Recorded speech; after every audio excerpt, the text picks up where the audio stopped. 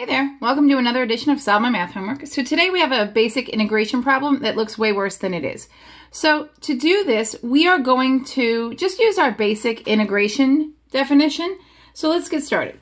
Let me talk about rewriting things. We did it when we had derivatives. Almost every time we had the square root of x, we rewrote it as x to the 1/2 power. So very important to remember, if you don't already know, square root of x is x to the 1/2 power, okay? And you're always going to, well, let's say almost always, nothing is always, use this because it is more helpful.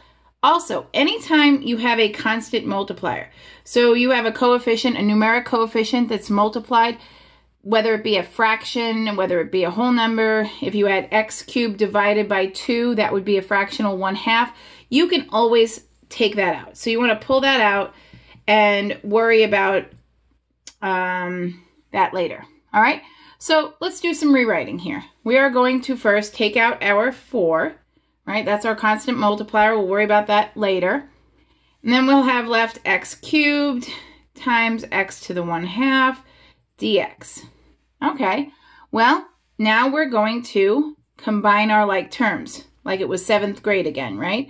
We're going to combine those. You wouldn't leave 2 times 3 in a problem. You would write that as 6. So we're going to do that. So we're going to have 3. So really, x to the 3rd is 6/2 if we wrote it with a denominator of 2 times x to the 1/2. Remember, when you have the same base, you add your exponents. So this is going to become 4 times the integral of x to the 6/7 dx. Okay, so already this problem looks way better. And let's bring this down because there's going to be work that you can't see if I don't do that. All right, so now we're going to use our basic integral definition, property, whatever you want to call it. Okay, so the basic property or the basic rule for integration is that you are trying, remember, we're going the opposite way of a derivative. So we're going to add 1 to the exponent, and we're going to divide by that new exponent. All right, that's going to get a little messy here because our exponent's a fraction, but we can handle it.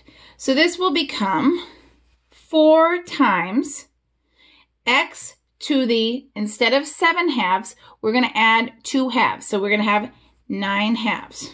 Okay, and we are going to divide by that new exponent of 9/2. But instead of doing that, let's multiply by 2/9. Okay, so let's clean this all up.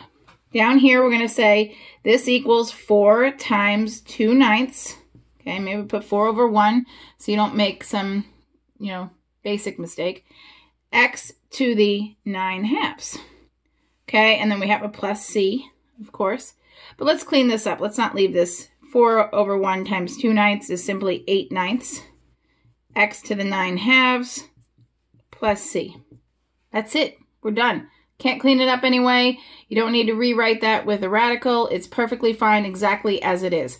Okay, so we just used the basic integration definition for that one. Wasn't too bad. Just started out uglier than we hoped it would look.